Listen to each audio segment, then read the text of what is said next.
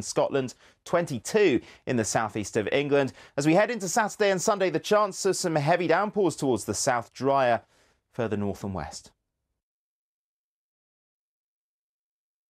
Hello, I'm Ross Atkins with Outside Source. This is the extraordinary story of climate change. Vaccines, Europe, the Taliban, Ukraine. Symbolically, it's very important. Let's take this stage by stage. Here's the BBC's Stephen McDonald in Beijing. The West has stepped up sanctions against Russia. Let's look at some of the international reaction. Tell us what you've been hearing. In practical terms, what does that mean? Next, we have to step back and let's just remind ourselves this is all part of the same story. Piece the story together with Ross Atkins. Outside Source, tonight at 7 on the BBC News Channel.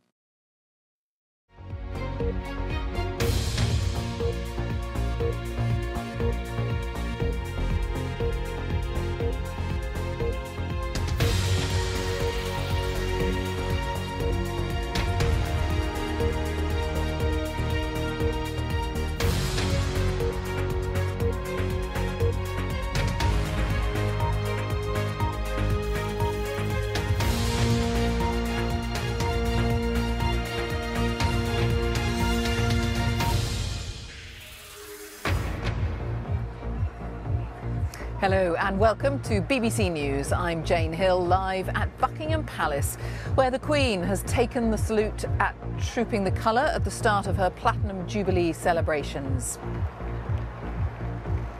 The Queen was joined on the balcony at the palace by her family, although not by Prince Harry and Meghan. Thousands lined the Mall to watch the ceremony, which was being broadcast around the world. It was marked with a special flypast to celebrate the Queen's 70 years on the throne. The illustrator Sir Quentin Blake, the broadcaster Claire Balding and the actor Damian Lewis are among more than 1,000 people recognised in the Queen's birthday honours list. And in the rest of the day's news, Johnny Depp has been seen in a Newcastle pub, while in the US, his legal team celebrated his defamation win. But domestic abuse campaigners say they're worried about the message it sends.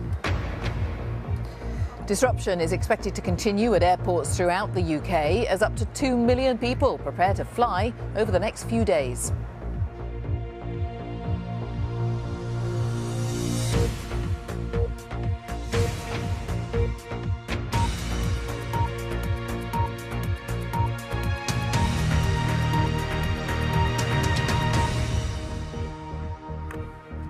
Hello and a warm welcome back to Buckingham Palace, where the crowds are starting to filter away now. Thousands and thousands of people gathered here behind me, those in the seats, thousands more up the Mall as they were here today for the Trooping the Colour ceremony, and it has been quite a magical morning.